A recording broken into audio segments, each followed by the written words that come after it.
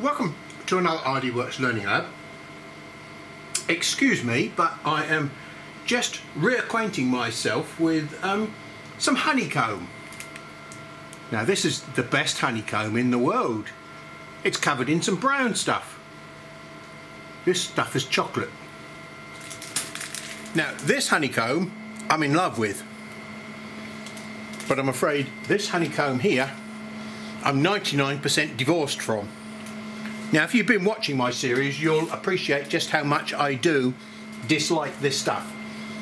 Remember, I said I'm 99% divorced. I do keep an occasional acquaintance with this stuff for the sake of the kids. It has a very small usage, but in general it's the worst thing you could ever put on one of these machines. I'm sorry if I'm going off on a bit of a rant, and I'm not carrying on with my lenses as we promised you last time. Don't worry, I'm doing a lot of work in the background that is of no interest to you at all in terms of video. You're more interested in the results and the data that I'm going to come up with, and that will be in probably the next session or so.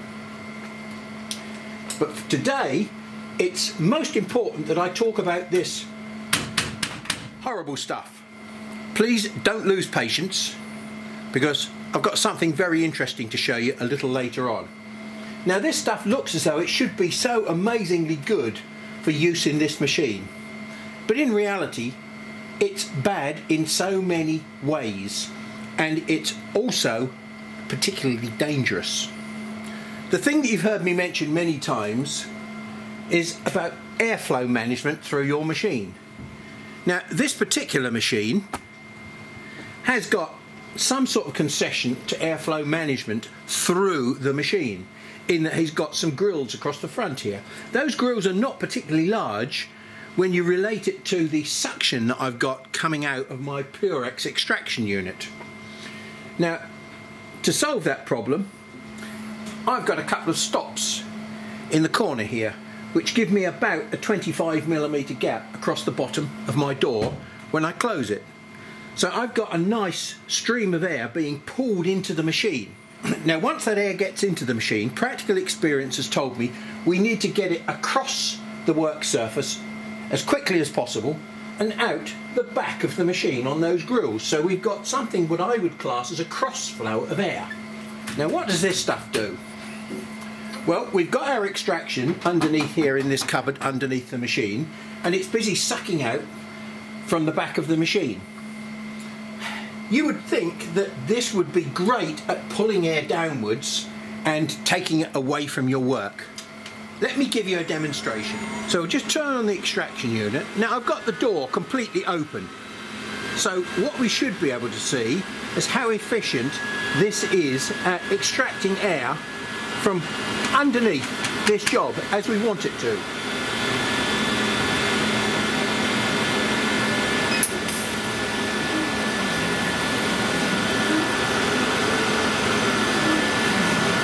Now we can see several things. Now can you see the fumes hanging in those pockets there? Now we can see that because this is nice clear acrylic. You wouldn't normally see that if it was MDF or anything else. I'm sure you'll be able to see that around the edge of here. We've got all sorts of strange marks. Well, that's where you're getting reflections off of the honeycomb itself.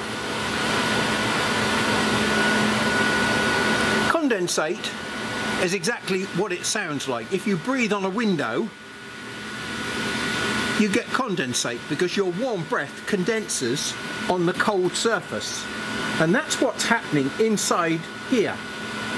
We're getting acrylic condensate settling inside here.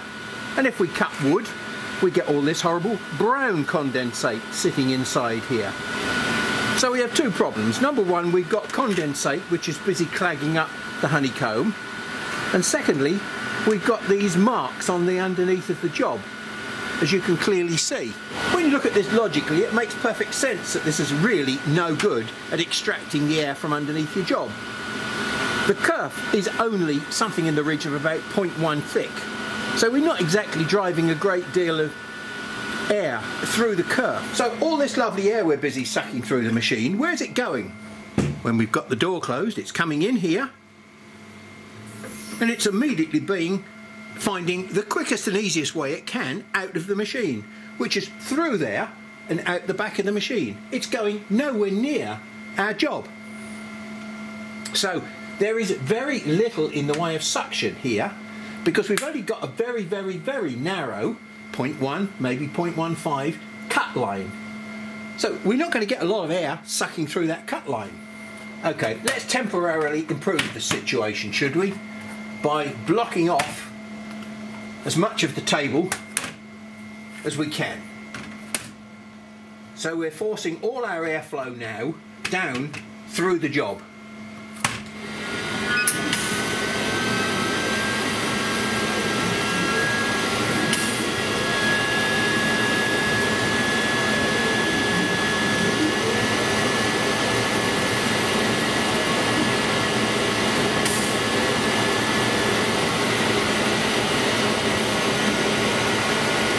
In fact, if anything, it's worse. Look, we get more condensate.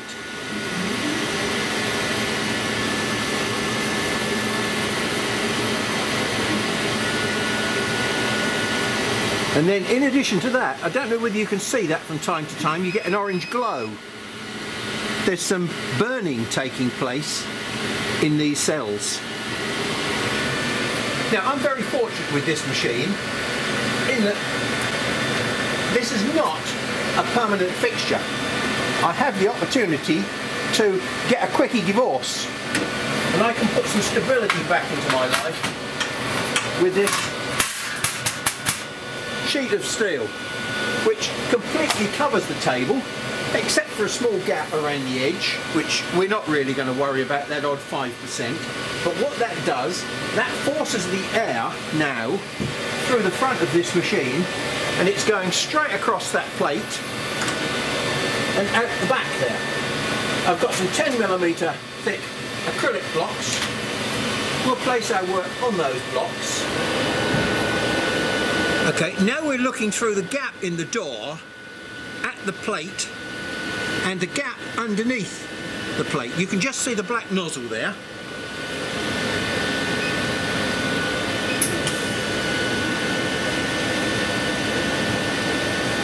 And I hope you can now see the way in which the air is dragging away all those fumes underneath. They're not getting a chance to settle and condense, they're just being ripped away.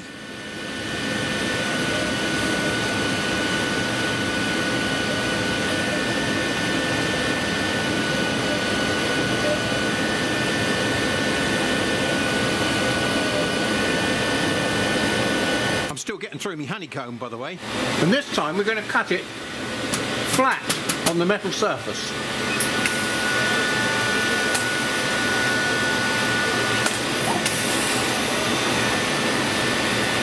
And I'm sure you can see all that vapour settling down on my metal surface there. It's condensing, as I told you it would do.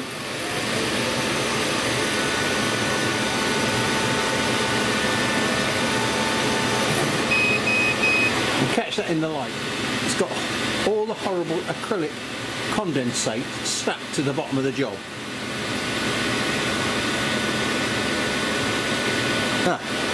Smells horrible. You'll see that there's probably a little pool of acrylic condensate there. Yep, that smells exactly like it looks. Horrible and sticky.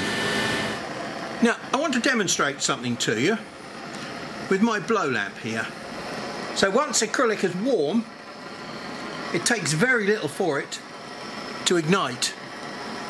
It starts producing its own vapour, which catches fire.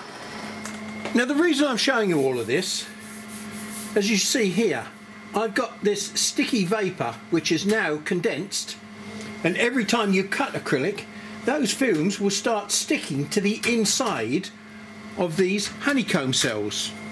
Now, whenever you cut acrylic, or any material, there will always be excess energy which passes through the cut. And if we look carefully at my table here, my steel table, where I had the acrylic sitting right on top of the table, look, there's the excess energy that's actually gone in there and actually marked my steel.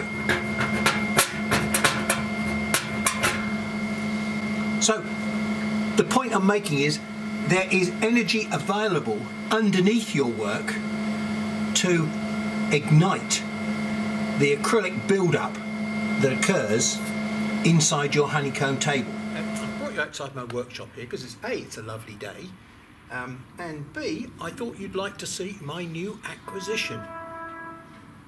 Yeah, I know it matches my Chinese garden chairs, but it must be something to do with the standard colour in China.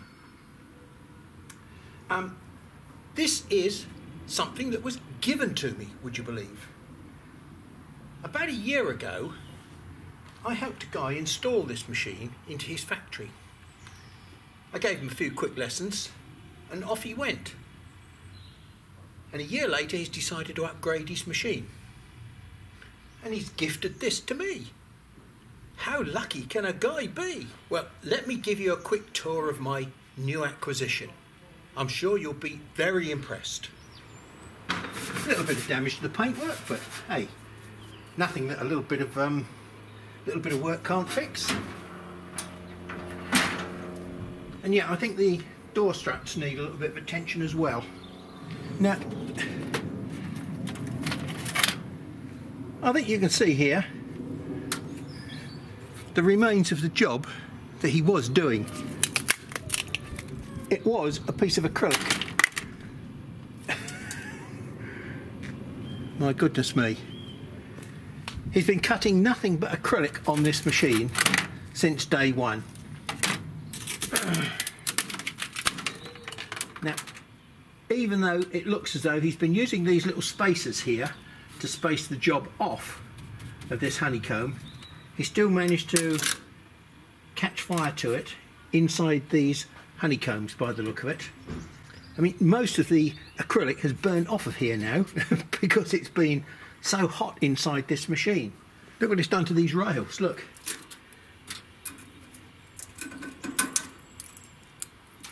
And it's just these stainless steel cords that are remaining of the belt. I did think I might try and rebuild this machine, but the more I look at it, I think anybody in their right mind would say, forget it. Now, we have got a half decent EFR laser tube at the back here, but I suspect that looking at the way in which this has been heated, it's probably not going to be much good for anything either. Here's the display panel.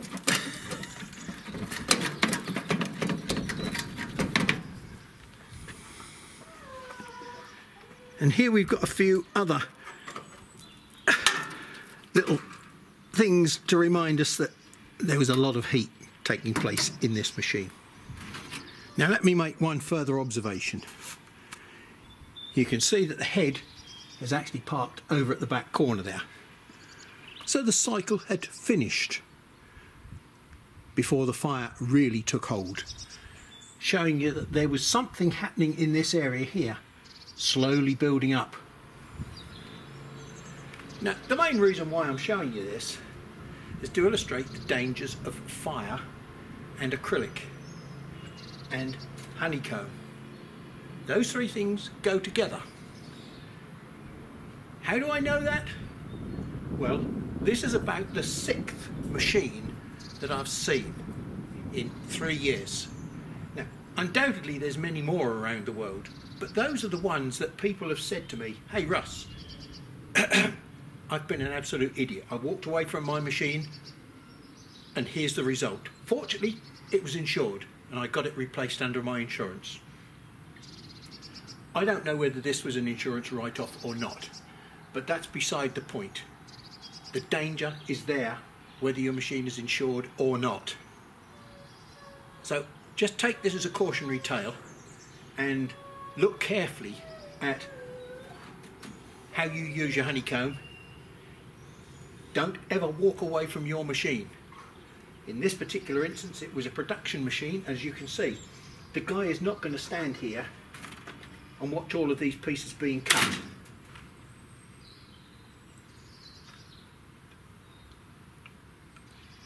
Words fail me. Right, until the next session, I just remind you of two things. One, don't walk away from your machine while it's cutting. And number two, make sure you have a fire extinguisher by your machine.